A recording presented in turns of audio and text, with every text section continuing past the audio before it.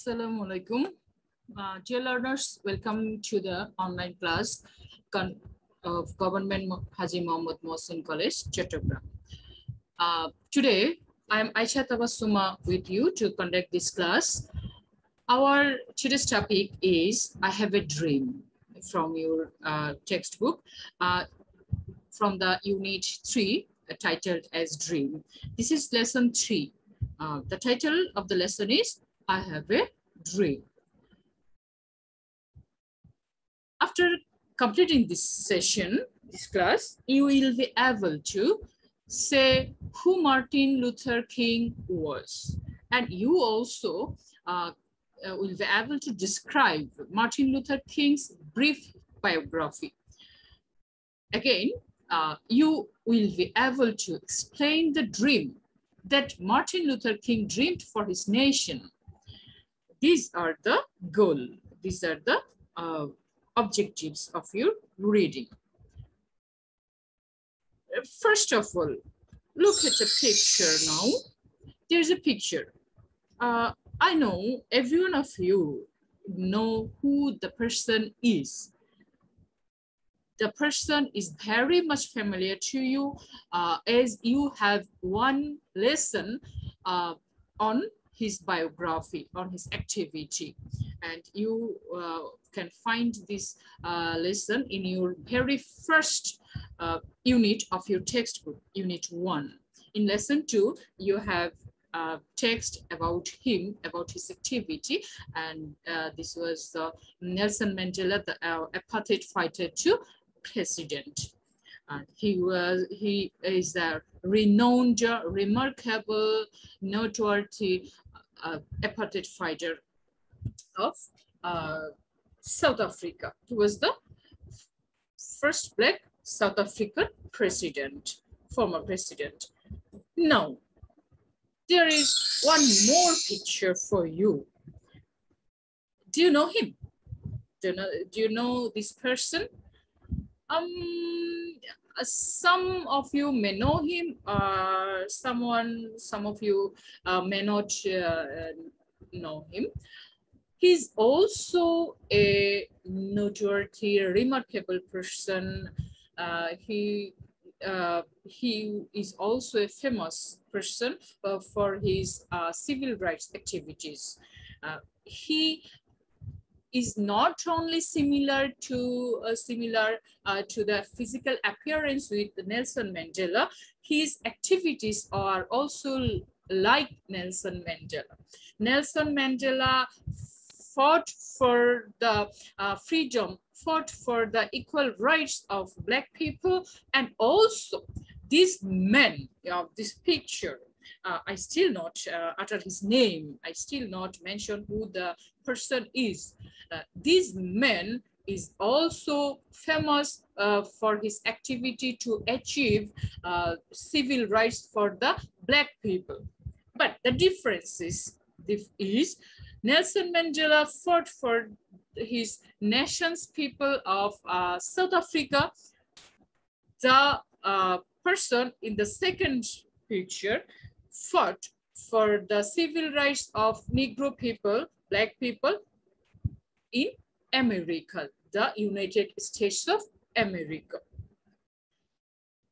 The person, the second, in the second portrait, is the famous, very much remarkable person, famous for the Negro civil rights.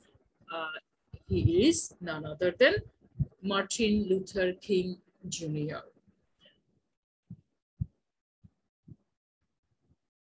Here's one more picture. This picture is taken from his speech, from his speech, which was delivered on the steps of Lincoln Memorial in USA. This speech, which he delivered in front of this multitude, is titled as I Have a Dream. I Have a Dream is title of this speech. Later, it is titled as this title, with this title.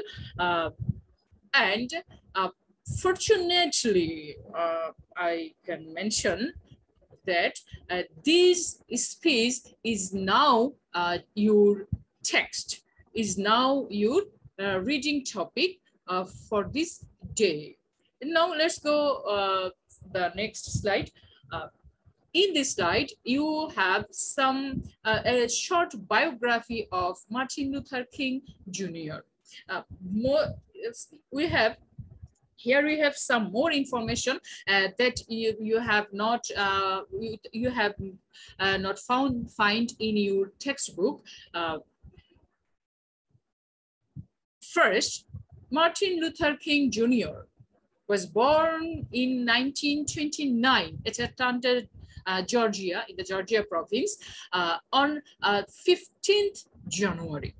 15th January 1929 is his birth date. He was the first president of the Southern Christian Leadership Conference. Southern Christian Leadership Conference, which is known as SCLC. He was the first president.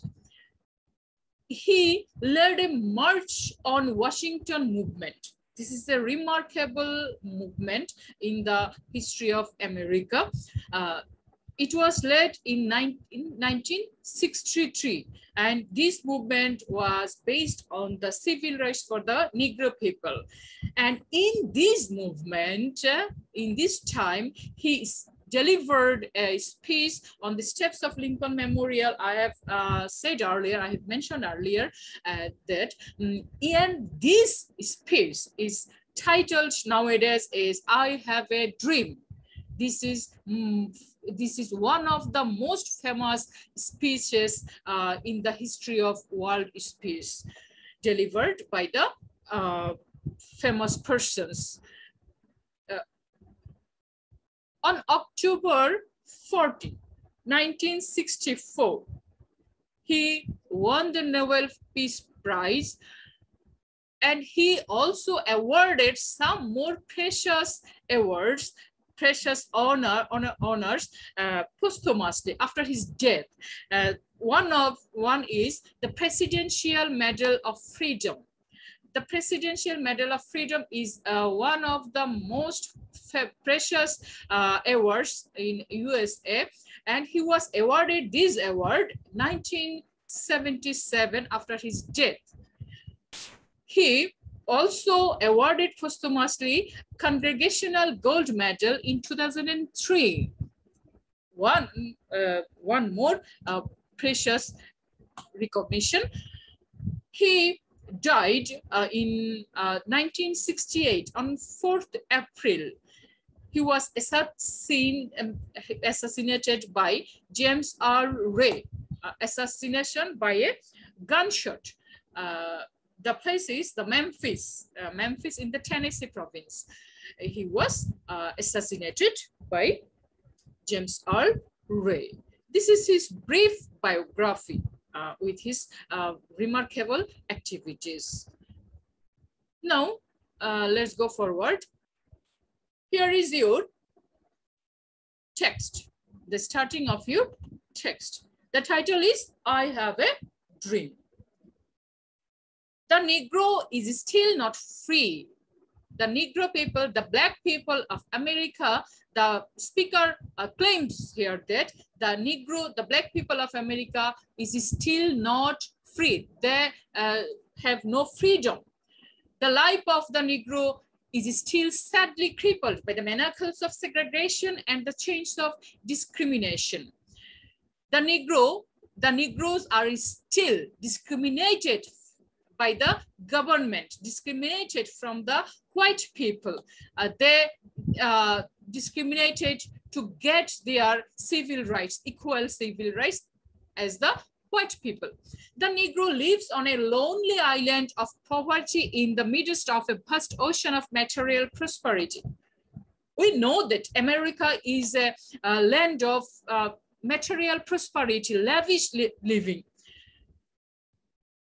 in spite of the lavish condition, lavish living or material prosperity of American people, American lifestyle, the Negro is still not have entrance, is still not have any opportunity to get equal benefit, equal civil rights as the white people of USA. The Negro is still languishing in the corners of American society and finds himself as an exile in his own land. Though this America is their own native land, not the white people's, the original inhabitants of this American territory are the Negroes, not the settler white peoples.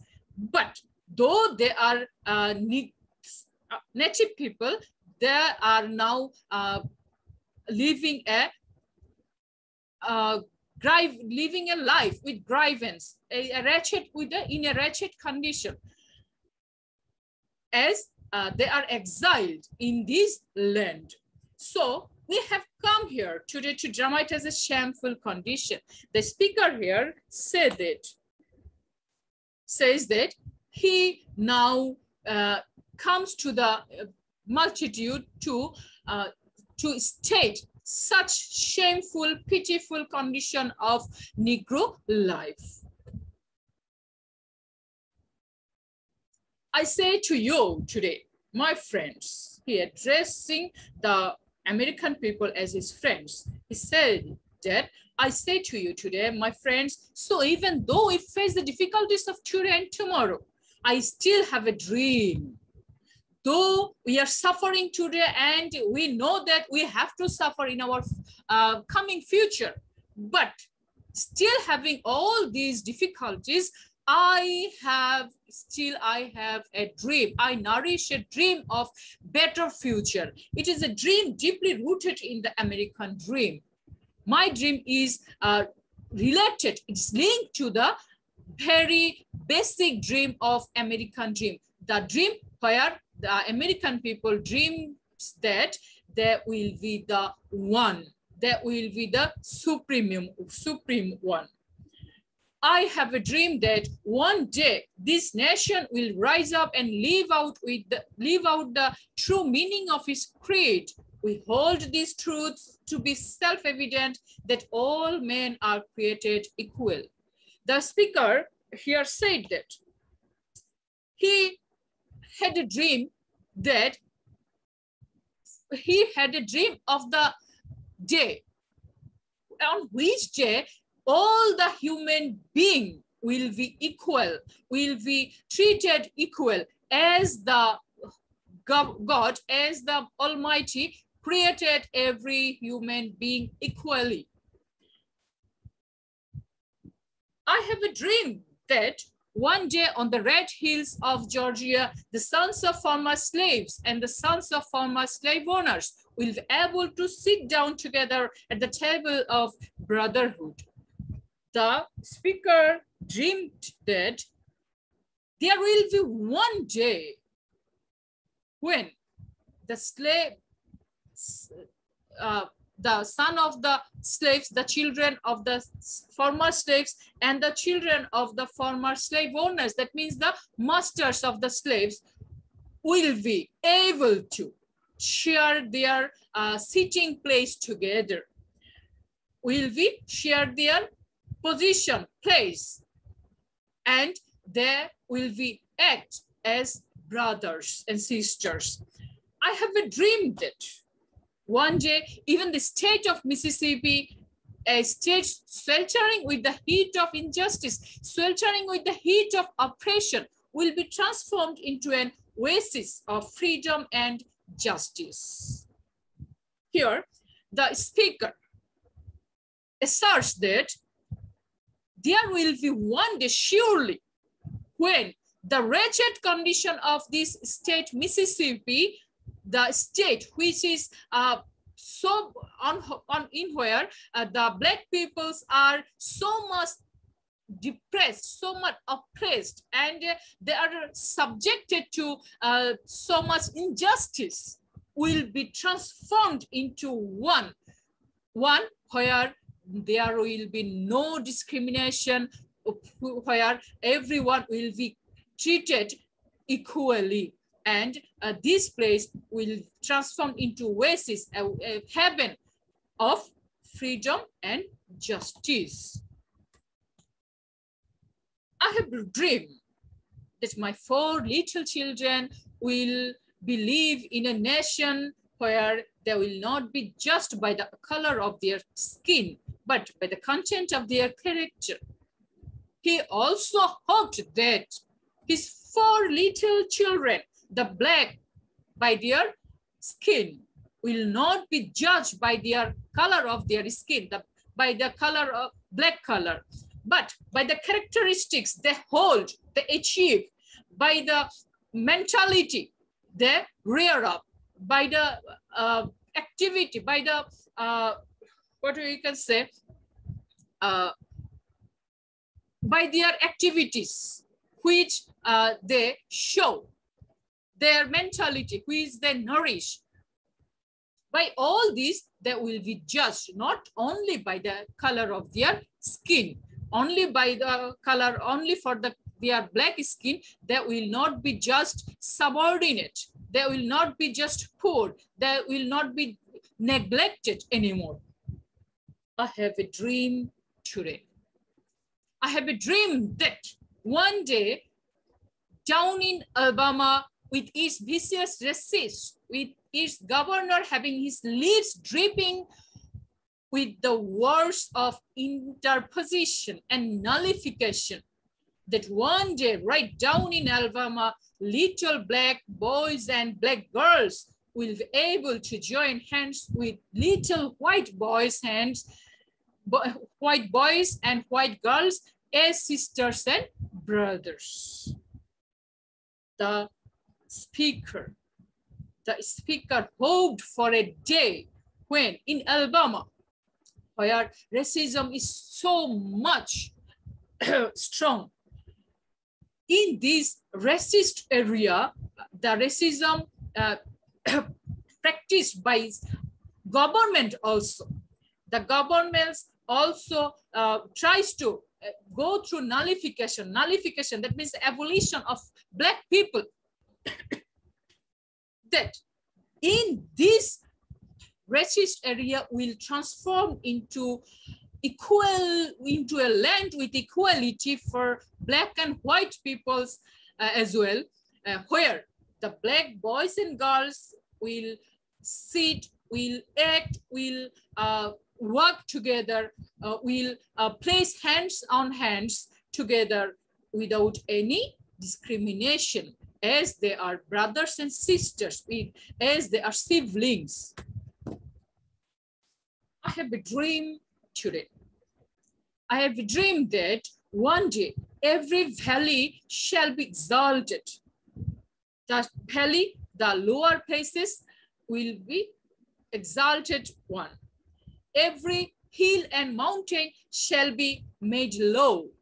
The lower portion will be exalted, will be made high. The higher portion will be made low. That means all the places will become plain, plateau.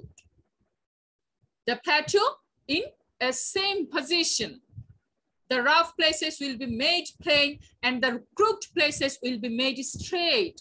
That means every places, all the places will be made equal, will be made plain. There will be no upper or lower places, will be made straight, and the glory of the Lord shall be revealed, and all flesh shall see it together. This indicates not the places, not the geological places. It is the place of mentality. It is the place of race. It is the, it indicates the races. It indicates the color of the skins. There will be no black people considered as the black people. There will nobody considered as the white people. The black people never be considered the lower one, subordinate one. white people never be considered the exalted or upper class one. Every black and white people will be equal, will be judged equally. And everyone will admit this, their equality. This is our hope. This is the faith that I will go back to the South with. With this faith, we will be able to hew out of the mountain of despair a stone of hope. This is our hope by which we will be able to get together. And by this strength of faith, by this sharpness of faith, using this faith, we will be able to hew a stone of depression, despair, hew, reshape, cut out a stone of despair to model, to give a attire, structure of hope. The stone of mountain of despair will transform into a mountain of a stone of hope. After reshaping it, we will reshape this mountain of despair by the weapon of faith. The faith, what faith? The faith of equality. With this faith, we will be able to transform the jangling discourse of our nation into a beautiful symphony of brotherhood.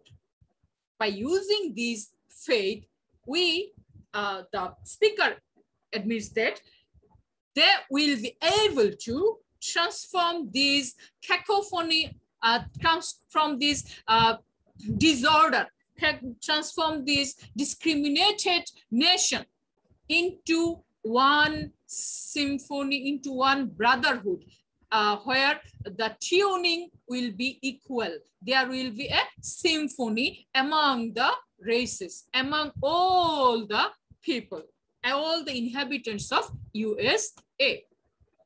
With this faith, we will be able to work together, to pray together, to struggle together, to go to jail together, to stand up for freedom together, knowing that we will be free one day. Here the narrator, the speaker asserts that if we nourish such faith of equality, we surely will have one super day where we will get freedom, freedom of living, freedom of thinking, freedom of everything. But before that, we have to nourish in our mind that we are equal. We have no discrimination. We are not from two opposite races, two opposite worlds. We are the common people of the same world.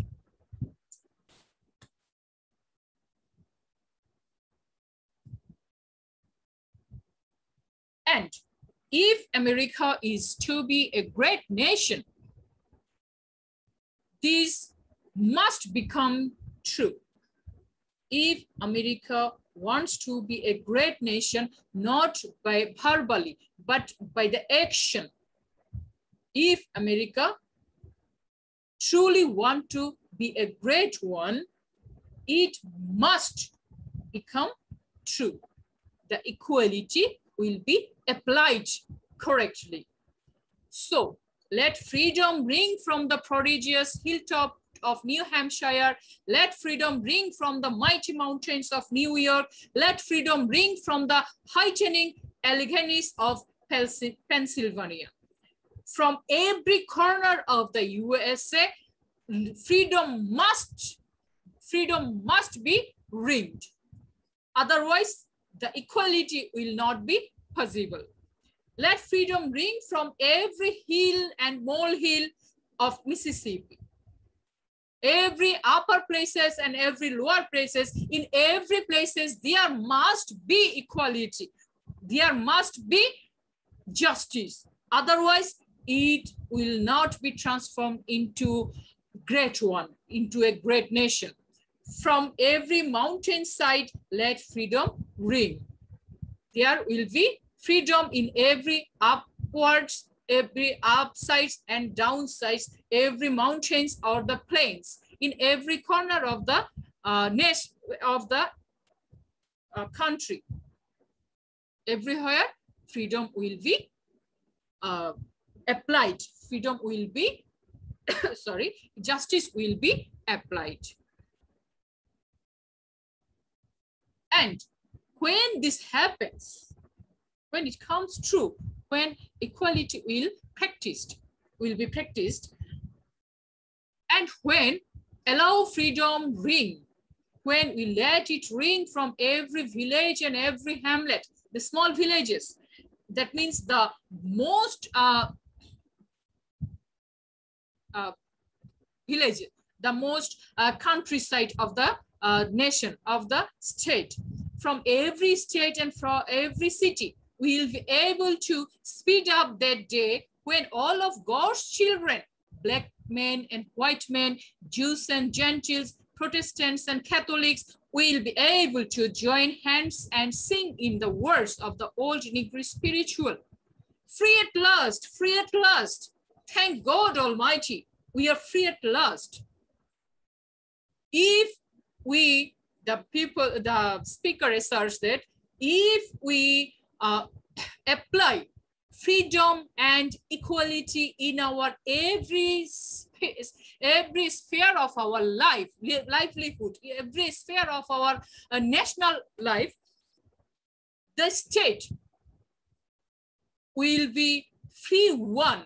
The people, the inhabitants of this land will enjoy the freedom which the God, the Almighty, bestowed them.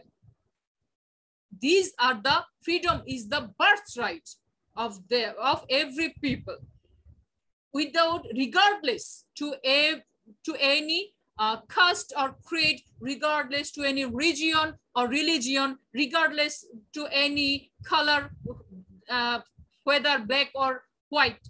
Every people will enjoy freedom, the bestowed by the opportunity bestowed by the Creator himself. This is the end of your lesson text. Now, practice some question. These short questions. These are the first one is, what is the text type? Is this an article, a speech, or a short story? Who delivered it? I have said earlier that this I have a dream topic, I have a dream text is basically a speech delivered by Martin Luther King Jr. Martin Luther King Jr. delivered this speech in 1963 in his movement to Washington movement. And this speech delivered on the steps of Lincoln Memorial. I Have a Dream titled this speech, I Have a Dream, later. What was King's dream? What was the dream of Martin Luther King? Martin Luther King dreamed for a free, racial-free, apartheid-free nation where all black and white people will enjoy equal rights. There will be no discrimination between caste and creeds, between religion, between regions, between white skins, color of the skins. No discrimination will remain in his imaginary world, in imaginary nation. He dreams for such a nation, such an America. What, according to Martin Luther King Jr., will be the ultimate benefit if his dreams come true? If Martin Luther King's dream come true, what will be happen in future? If his dreams come true, the American nation will be transformed into a land of justice and freedom. Every person of this area, every person of this territory will enjoy equal rights, will enjoy human rights. America will become a great nation where all inhabitants will join hands and sing a song with same tune. The symphony prevailed all over the nation. Do you think that Martin Luther King's dreams have been fulfilled? Why or why not? His dreams that he dreamed for his nation, is that come true? I don't think so. This is my opinion. I don't think so. His dream still have not been come true. Because in recent past, we have noticed one activity, one incident, the death of George Floyd in 2020.